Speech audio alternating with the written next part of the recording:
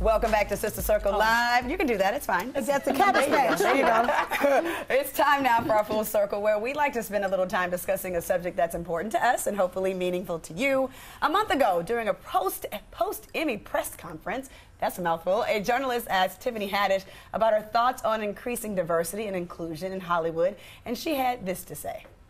Girl, no, I'm not, I don't know how to do that. I didn't go to college for that. I didn't even go to college, or nor do I know how to solve problems like that. If you was asking me how to structure a joke, I could help you with that part, but what you talking about right now, I don't know. I don't know. All I know is how to do my job. Some people were disappointed in her response, while others defended Tiffany, saying she's a part of the solution, just being a successful working black actress.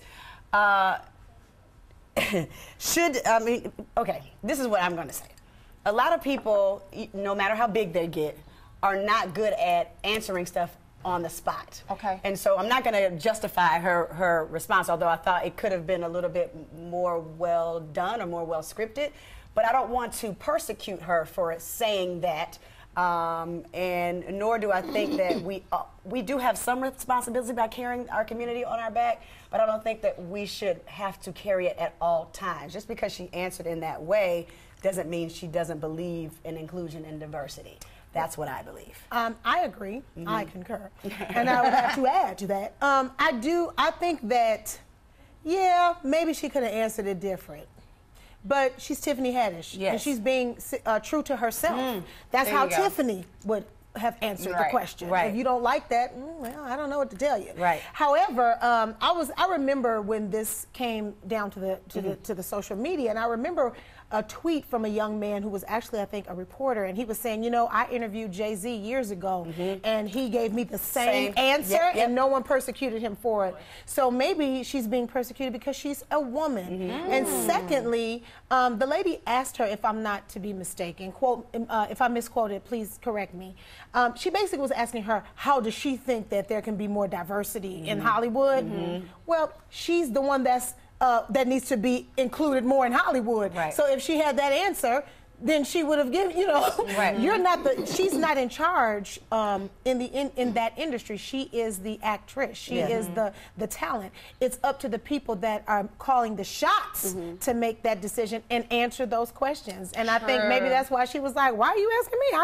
That's like going down to the bank and being like, so why are the colors the way that they are in here? Do you think that there could be more colors? That's asking a teller that. He's going to be like, I don't know. I worked down to the teller part. You got to ask the person, the architect who built the building. You know what I'm saying? Or designed that. But often when something is affecting you, you are well aware of it, and you are well aware of possibly being able to bring something to the table to offer up as a solution. Now, Tiffany answered in Tiffany's fashion, as Selena said. I understand that. Personally, I think every person has a responsibility to their community, especially uniting the community and then pushing the culture forward. I do. Here's the thing. Years ago, Jay-Z wasn't there. As he has evolved as a man and he has become more woke and he sees what's going on around him and he understands his level of influence, he's evolved to a person who is all for the community now. I think we will also see that with Tiffany. Oh, absolutely. There you go. There you go.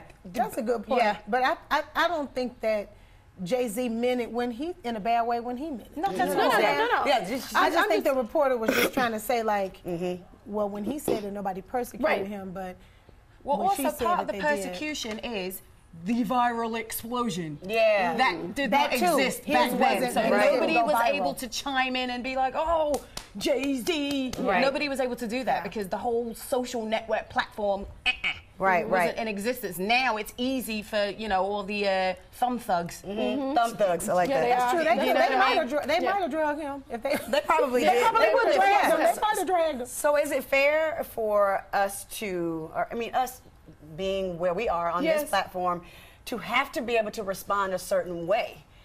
being that we have a platform. No one can tell you how to respond. Thank you. You just can't. I mean, you are responsible as your own being, you're individual, okay? Yeah. It's, so I don't think that no one can tell. I can't tell you what to say to Moni. I can't. Everybody responds in a different way. Correct. Yeah. Exactly. Yeah. So, well, go ahead. And two, I agree again.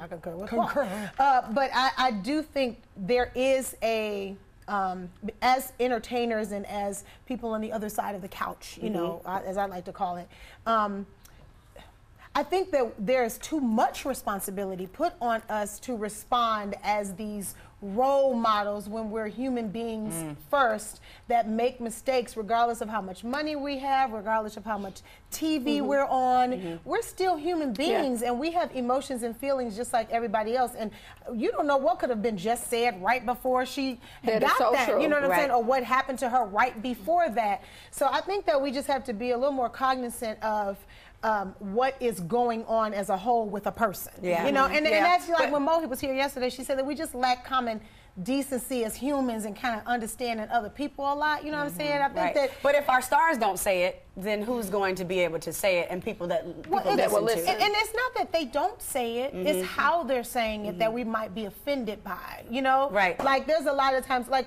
when who's the football player that is Cam Newton? Remember when he said it was totally and completely about wrong. the reporter, right? The female about reporter. the reporter. Oh, but you know I don't think that he really was trying to be mean. He probably thought that was funny, right? But it wasn't. But see, and then as you all have said, as she continues to evolve, I'm sure her answer may be different. Correct. Had that been me, of course, I probably would have responded in a much different. I know I would have. I know you would have responded. I know all of us would have responded in a much different way. And so for that, I do feel like we do have some responsibility to be able to say the right things in the right moments when it matters. Will she get there? Most likely. Of course. She could stay the same way. But I just feel like in a moment, when you have the floor and you have an Emmy in your hand, that is a moment for so many people to see you say and do the right thing. Well, because you just never know. Well, not necessarily the right thing, but to utilize that moment to be impactful. There it is. That's what it's not a right or wrong thing. She down to the sister circle, full circle. That was impactful. Right. I think it's all relative. It wasn't anything to change the world. Right. She said nothing to change the world. I think it's all relative. I think it's all relative. For me, had it been posed to me, I would have responded much more differently. But I cannot judge how she responded. I think she was honest, but if she would have added 3 more words to that, it would have just completed what she was trying to say. And all she would have had to add to what she said, because she was honest, I'm standing here. Yes, so that's inclusion. There you go. There you go. There you go. We love you, Tiffany. Yeah, it was just a great full circle topic, and you just had to be, you were just right there with it. You were right. Okay, so tell us how you feel. Send us your thoughts at Sister Circle TV on all social media platforms.